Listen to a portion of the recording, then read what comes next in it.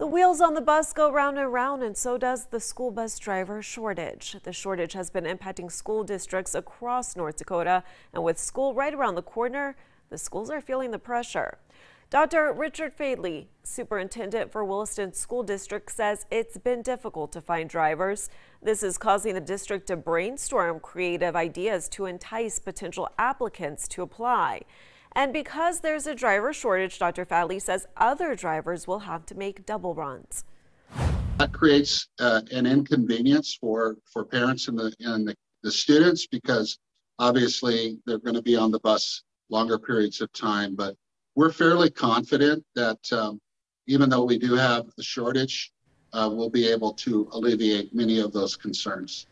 Fadley says the district has both part-time and full-time positions open.